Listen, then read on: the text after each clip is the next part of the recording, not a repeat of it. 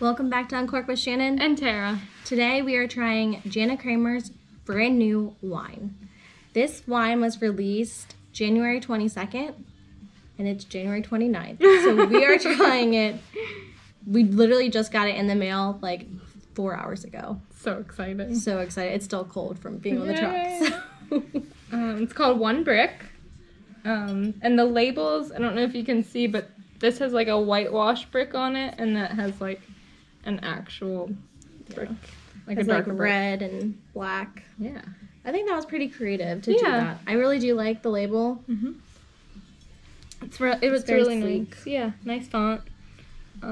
They're both from California, so California wines. We've got a Chardonnay and a red blend. The Chardonnay is 2019 vintage, and that's 2017. And this one has 13.9. Ooh. And this one is 13.1. Oh, so not bad. Some alcohol.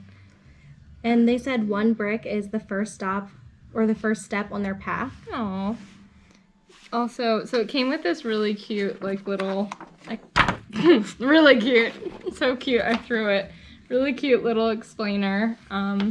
It says, one brick is a reminder that every step matters. Building brick by brick, you can do anything.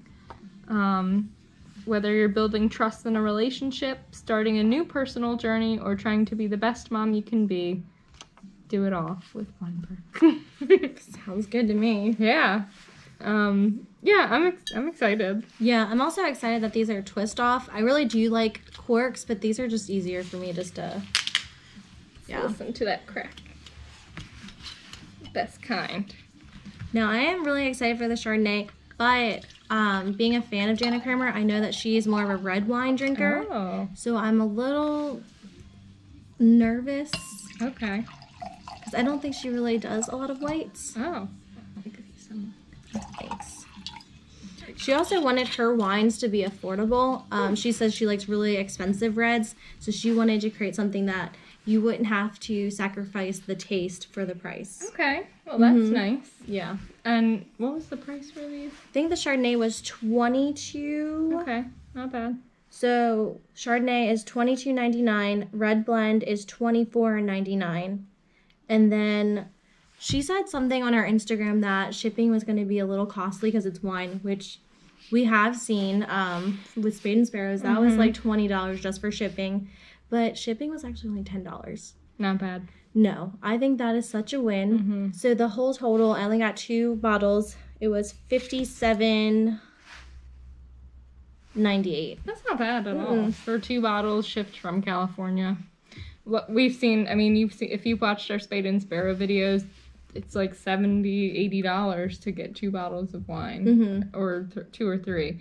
But shipping's expensive, so yeah, yeah, that's a lot of just the shipping. And then we were gonna do other California wines, and it was like $50 to ship, and we had to opt out. We were like, nope, sorry guys. Yeah, but we'll just go to California. Yes. Take a whole suitcase just for wine. Yes. All right. So this is a really pretty golden color. I do like that. Yeah. I like Chardonnays a lot. And it's like medium.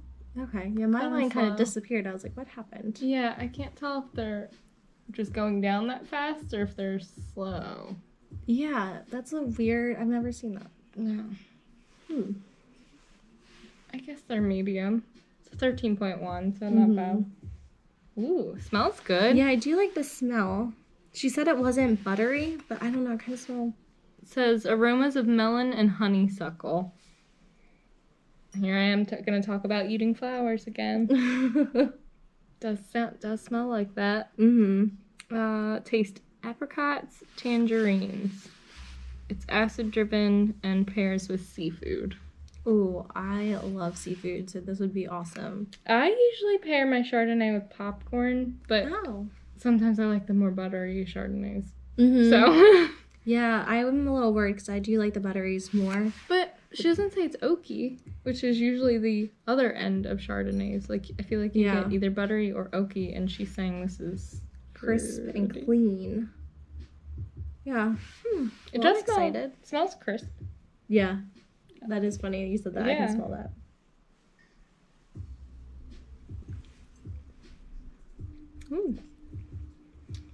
Actually, I'm pretty impressed. Yeah, that's a really good Chardonnay. It's very smooth. There's like... Yeah, it is really acid driven. Yeah, I would agree. But it's delicious. My initial taste, I was a little worried because I was like, oh gosh, is this going to be watered down?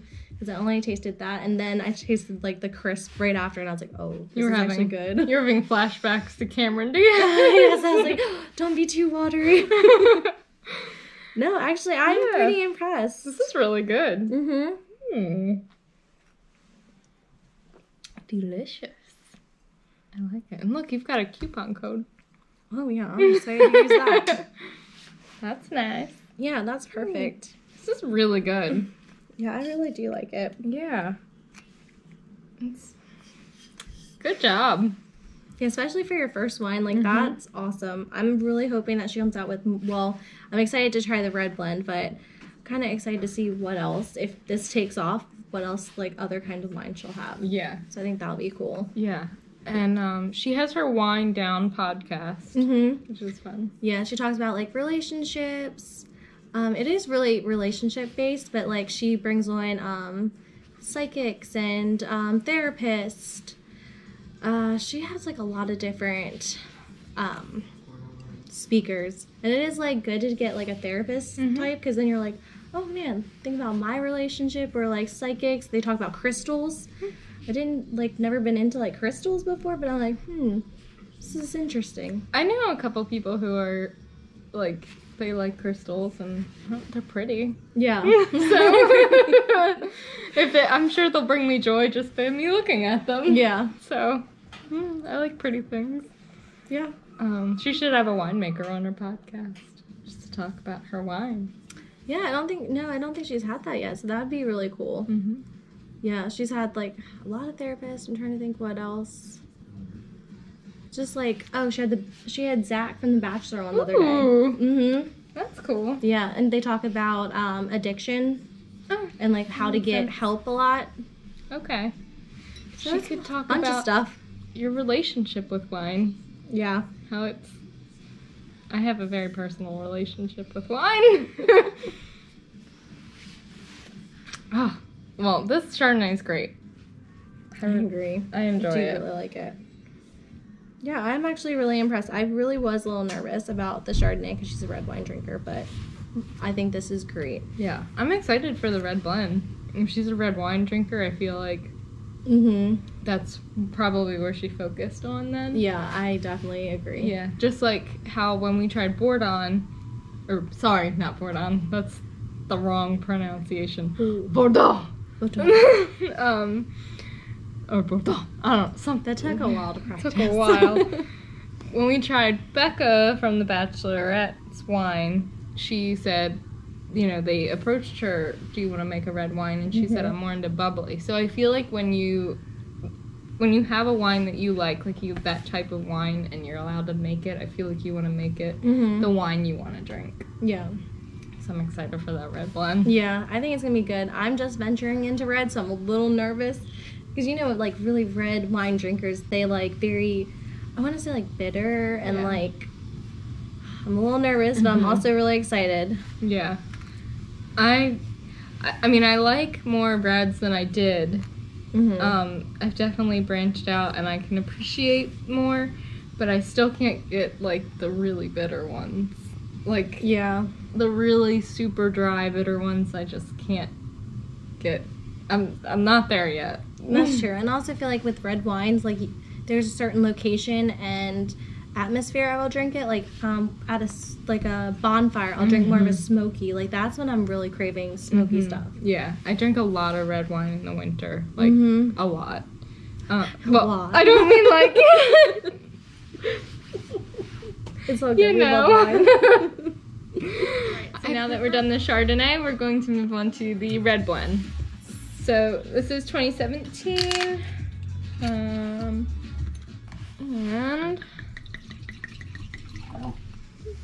Thanks. welcome. I like the color. Yeah, It's a little bit darker than what I thought. yeah, It's very brick colored. This says Opens with an elegant aromatic profile of blueberry, pomegranate, dark chocolate, and sandalwood. That's a lot of smells. Yeah. Layered red fruits and dark chocolate notes carry through the richly smooth finish with a lingering pop of spice. Nice. So it has a very strong smell. Slow legs. Yeah, those are really slow. I do really like the smell. Yeah, I smell all of what they said, like individually. It's like blueberry. Yeah, blueberry. Right away, blueberry. Yeah, and dark chocolate. Paul like the smell. I feel like you can smell the dark chocolate, but I feel like my mind couldn't figure out what that scent was. Yeah. But that was a third scent that I smelled. Like, that's so kind of crazy. I kind of smell sandalwood. Yeah, I smell sandalwood. I don't know about like, pomegranate. No. Though. I feel like pomegranate is such like a soft smell compared to those three. So maybe it's just like hidden. It smells good. Yeah, I really do like the smell. Make this a candle. Oh my god. It's so good. All right. You ready? I'm ready for this. All right. Mm. Oh. Okay. It's a little drier than I thought it would be. Yeah. It's good though. It is smooth, and the dark chocolate notes do carry through because it's a little little bittery-ish. It's not overpoweringly bitter, but yeah, a little spicy. But to me it's drier than I thought it would be. Yeah, I was expecting it not to be as dry. Yeah, the same thing, but I do like it. I don't know if I could do a whole bottle. Yeah. That's the only thing, but I'm like very new into reds. I could drink a whole glass and be so happy and just be done, and maybe like this will be something that I can have like all week. Yep. Which we also like our reds cold. We do. We know that's not the typical way. So it might taste different when it's like warm, but I mean, I really like it really cold. Yeah. It's no Snoop Dogg. That's what I compare like all reds to, like Snoop Dogg, because that was so good. But like, I did think the smell at first smelled like Snoop. Yeah. And I was like, ooh. So I got really excited, and it is really good. It is. Yeah. I definitely prefer the Chardonnay. Yeah, the Chardonnay was definitely, I feel like that was definitely a good 9 out of 10. This, I don't know, like 7.5 out of 10? Yeah. Yeah, I think I'm lingering around a 6.5 or 7 out of 10. I don't know. It's just, it's good, but it's not like you said, I don't know if I could do a whole bottle. It would take a while. Yeah. I would definitely have it over, a week or two. I do feel like there's so many flavors and everything that I don't know. Like, I feel like that's very overwhelming to have multiple glasses. But with, like, Jana, I know that she likes to have her one glass and then, like, go to bed. Yeah. Yeah, I think a good glass I could do, like, once in a while. Yep. But, yeah, not the whole bottle. Yeah, maybe if you pair it with something, like if you pair it with dark chocolate or, like, meats or something, I feel like it needs... I think chocolate would be a good comparison for it, or like probably steak. Ooh. Yeah. Yeah, maybe if you did pair it with steak, that would be different, because I do really like a juicy, like, red steak. Yeah. And that would kind of take away from the dryness a little bit. That's a good call. They did have, so if you go onto One Brick Instagram, they did have, like, recipes for, like, salmon and avocado toast. So salmon would definitely go with the Chardonnay. What would the avocado toast go with? I feel like the avocado toast could go with the Chardonnay. That sounds delish. I thought you would be like, everything. Oh. I know, they had, like, I think the different types of, like, avocado toast. Okay. I like my avocado toast a little spicy, which is why I typically pair avocado toast with, like, white wines, because white wines could go with spice. But, yeah. That sounds delicious right now. No, I think, like, a salmon would go so well with Chardonnay. Uno, 1 second. Ooh. We're gonna pair this and see if our taste changed. I love when we do this. Barbecue Okay. chips. Yes. Okay.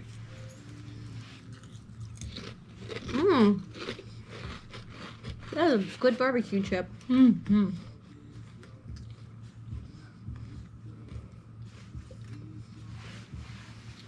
Okay, that completely changed the taste of it for me. Mm.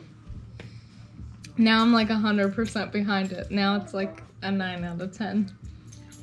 I don't know. It does change the taste. That's so crazy that. So Tara is a consultant with Traveling Vineyard. And when I first went to one of her tastings, she made us like put a Skittle in our mouth and like close our nose, and then we didn't really taste anything. And then once we took it off, like we tasted, and then we tasted wine, and it was kind of like it had like a different perspective. Mm-hmm. So I've learned over the years, like when you try food with wine, it is a completely different taste. And I thought I did like it, but after pairing it with the barbecue chip, it tasted way better. Yeah. The dryness of drinking it alone completely went away for me with the barbecue chip. So with barbecued meats, this would be super good. Oh my goodness. Oh, I think that would be really good. Yeah. Ooh. You should think of dinners next week.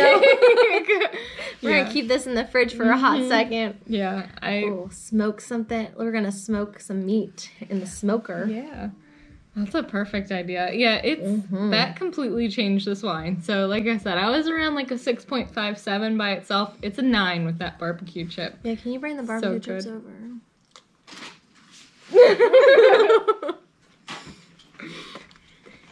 Paul won't miss them. Supportive husbands for the win. Ooh, 65 less fat. Yeah. That sounds good.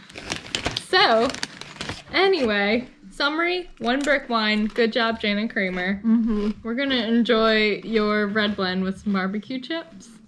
And we'll see you next time. By the way, shout out to Emily who tagged me in this. We had bought it before, but thank you because we love recommendations. So please keep them up. Yeah, Tiffany also tagged us in it. Nice. She like texted me right away. Oh my god, did you do this? And I was like, oh, I just bought it. Thank you so much. We are on it. Yeah. But yeah. We love having friends reach out to us. So thank you guys so much. Because we've also gotten a lot of other stuff. I haven't bought it yet, but we're gonna do wine chips. Yeah. People have been and like this is brilliant. So yeah, we're gonna try wine chips. We're excited. So keep tagging us and stuff because we really like to see like what you want us to try. Yeah. Keep subscribing. Keep subscribing. Even more important, keep by the way, thank you because we've gotten like I think we had like 400 views ish on one YouTube video, which is awesome. And then like it spread out over a couple too. We've got a couple more, but on Facebook, like the videos are getting really like a lot of views. Like we're hovering around like the 600-ish mark, but we've gotten up to 1,000, which is really cool. So just keep sharing, spreading the love. Yes. Make 2021 like the year of Uncorked. Oh, like that. Uncork your year with us. We're hashtagging that. T-shirt idea. Yeah. T-shirts. Anyway, cheers, guys. Cheers. We'll see you next time. So Tara is Traveling Vineyard. Wine guide. Yeah. I was gonna say something. Let's see word. It's consultant. Yeah, that's a good word too. Yeah. Sorry, that was in the back of my head, and I couldn't get over that until I said that word. But oh my god, stop. Please edit this part out. Yeah. I'm sorry, you said C word. I knew after I said it that there was going to be some backlash. With cun. Like, Shannon, where are you going with this? This wine makes me think of one thing. Oh my god, no. Consultant. Oh my god, you're so mean. I'm proud of you. You got the word. Just Oh my, were you thinking that? No. got me nervous for a second. Bloopers. I'm gonna take the dog out. Thanks, Paul. I'm going outside. Come on. I'm gonna sit right here. This is great. We do need a blooper roll. Yeah, we'll have a nice blooper roll. Especially like the one in Charlottesville where I was like, excuse me, is your name on the title? And you were like, no. It's so great. Proceed. Sorry. Just take it from the